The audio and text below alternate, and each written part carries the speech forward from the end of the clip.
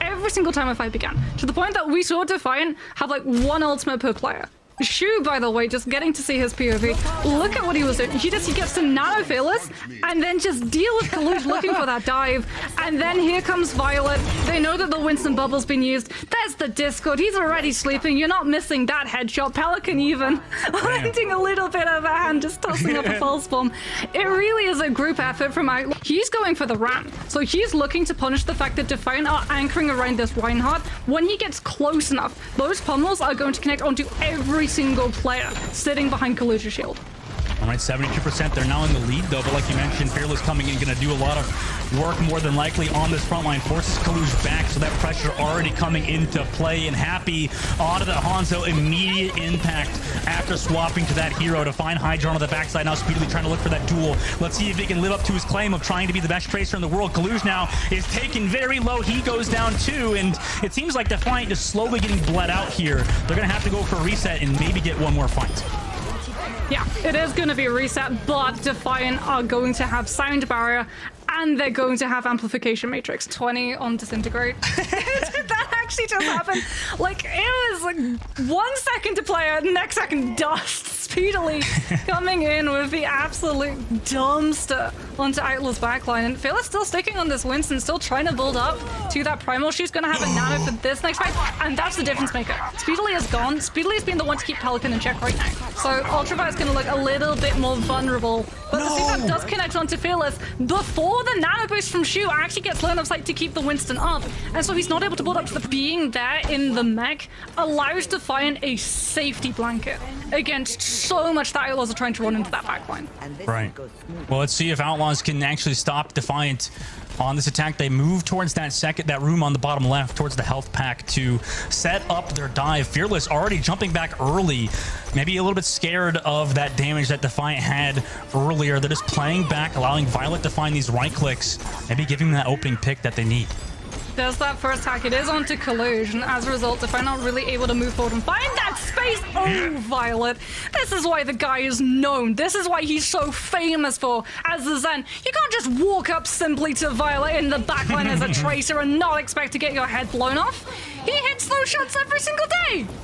He does. From Outlaws, they don't want to push in because they know that the DPS have already built their ults. Hydron now is the one that has all of the power. It's playing from the side room, forcing Outlaws back even further, and that means that Shu, without the Lucio, to be able to rotate cleanly away, is susceptible to the Echo. We're even seeing Violet throw in the Transcendence to keep Outlaws in a position to hold Defiant at choke. Yeah, I guess in like the overall terms, I mean, they only used the Transcendence. Defiant didn't use anything. Maybe Defiant expected a little bit more to be used for Outlaws. And now on the defensive side... It's the perfect play because you need to keep that space that Speedily and Hydron have to work with. We've seen Speedily zone out the entirety of Outlaws before. Let's see if that happens again. They're playing it slow on the low ground. 2 minutes and 41 seconds left. Our nade was have to be used. Pulse bomb lands, but it doesn't find the kill because he's nano boosted from Shu. Yeah. Great nano boost to keep him alive, but that does force out that nano from Outlaws. And now Defiant can go back in with their own. The nano boosted Winston to push onto the members of Defiant, looking to use that rush as a leg up to build ultimates. As a result, they haven't found the damage. They're still going to get tagged out. The hack came through onto Speedily, and they're there to find the follow-up, but Coluge does trade back Happy, so that's a good trade, 1 for 1. Do they commit ultimate? 17 seconds left. They have to, but Violet just been crazy on this, and Yada shuts down Hydron before they can even come in 10 seconds. Work with it meant that so much pressure as well, and focus was taken off of Speedily and Hydron, so they were able to get up away with so many different flanks. That all changed when we saw that second round of zoning Outlaws off of control of this robot. That distance is now evaporating as we talk. Happy is already going to be closing onto that Deadeye. He has control of that poke phase. He's going to find the last couple of shots needed to be able to match up. And Defiant have lost the one way of isolating Outlaws when a dive comes through. They've lost UltraViolet because the cast wasn't there to create that space. And Fearless is absolutely fearless. He don't have to worry about punishment. You can just look for the Ana, look for the backline, and Defiant burns a nano trying to match Shu's off of that fight. That's going to spiral into the next fight's ultimate economy. And that was all on Shu there, by the way, who got that sleep dart onto Coluge, who was nano boosted, and also managed to just get that nano boost on the front line and find the anti-grenade onto UltraViolet to pick him early. So great job from Outlaws so far. They got that car control back in their favor, 46 meters to 36 on the side of Defiant. They go towards that car. Coluge has to jump early. He's going to have to power range here. Nano boost comes through, and it seems like Haptic can just absolutely Gatling gun this front line. Speedily and Sam are already gone, and another sleep dart comes through onto Coluge, so they're not going to find any value. And now it feels like you've almost woken up the beast of Outlaws as they continue on forward and get that checkpoint. Don't poke the bear.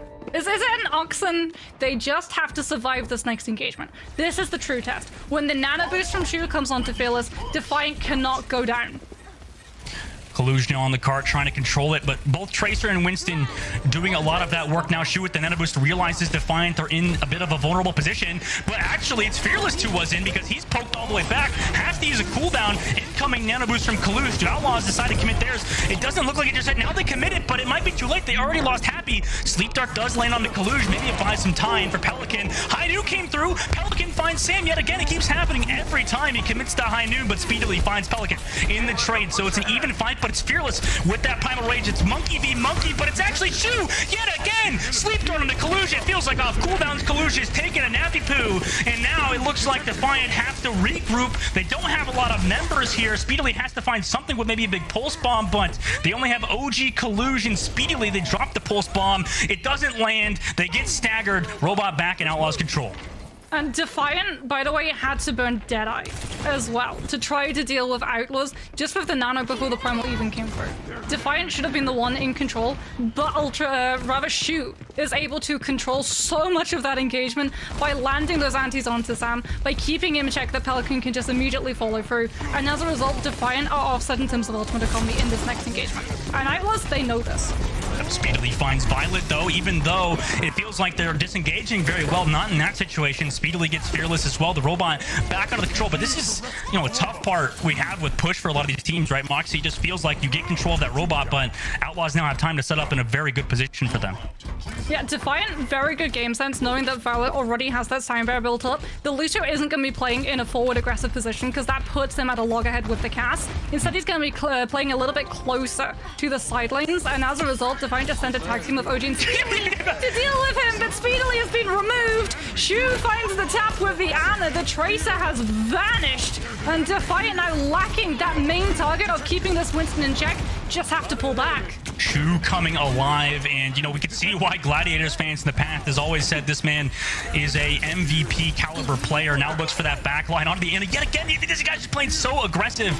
They're afforded this the ability to do this in Overwatch 2 with the 5 versus 5, right? Not as much pressure onto those supports just yet until Defiant set it up. They're playing it slow, letting themselves set up. They have the B drop engaged, but Moxie, look at Outlaws. They have so many ultimates. I mean, their nano boost comes through. They dive on, but Violet pops that B drop to sustain, and another sleep dart. I mean, how many times is Shu gonna hit that sleep dart on the Coluge? It feels like every single break either. So a lot of disruption coming into the street space here of Kings Row as Houston Outlaws start to round this corner from the bookstore. But Vicky, where in New York going? They just popped out of nowhere. Oh, they're coming from the skies. It is raining. Excelsior Seicoe is going to be raining right back into the spawn room, though. Here comes a sound barrier from Violet that you made mention of. Gonna be able to try to cover the rest of this corner right now. They saw the Dragon Strike block without having to burn the shield, and it doesn't even matter, even though he uses that little lip of the statue to get on top of the high ground. Kellan just blasts him. Winston energy right here. Kellan's also about to get that Primal Rage ready, and Fearless gets hit with an anti. No follow-up just yet as Kellan's trying to dive onto the supports.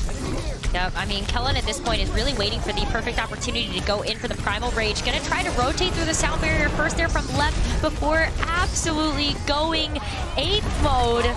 What's he going to be able to get with this? It's going to at least be to disrupt the backline here. It was to try to target Violet, too. They knew that Violet had trans, and he was able to pop it, at least restabilize for a brief moment, but they didn't get much done in terms of positioning after that trans was activated here. Now the Nano Boost gets rotated in, where Fearless is going to be able to clear the front line alongside Pelican, but it bought them enough time with that trans that also cost the Excelsior a lot. You saw that Nano Boost coming in. You saw that sound barrier that was used up by Lep and Kellan as well, who had to burn the Primal point.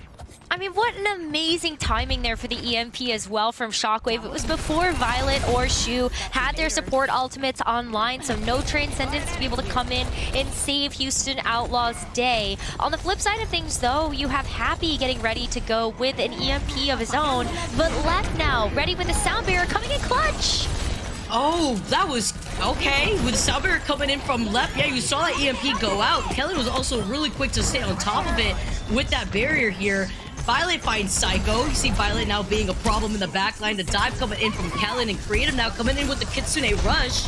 Fearless finds Lep, so they don't have that sustainability, just minus off of that rush, but the Transcendence is going to put the Outlaws back in the driver's seat, especially to cut them off from being right there on that second point. Before that big team fight happened right at that second objective. But now that they're rounding the corner, Vicky, like, Houston want to shut them down here, and a big pick on the Creative is a great way to kick that off. Especially since he was so close to the Kitsune rush as well. See Fearless duking it out right now with Fearless. Kellan is the one, though, that has a reset on the Primal. He was fighting for that high ground, forced to jump down. Also has that pocket that you currently see from Lep, who also has a sound barrier. So playing a little split up right here, while Happy has that EMP ready too. So wants to be able to have that opportunity to find the Excelsior while Kellan takes a nap. The rush comes in. Here comes the EMP though from Happy. Doesn't get the progress that they expected now that Lep was out of that sight and was able to pop the sound barrier. Transcendence to match that. Kellan falls super low, having to back away. That was so much damage being done by the Outlaws. Yeah, I mean, this is a big setback here for the New York Excelsior as well. They threw 4 ultimates at that fight, Vicky, and now there's only 10 seconds remaining.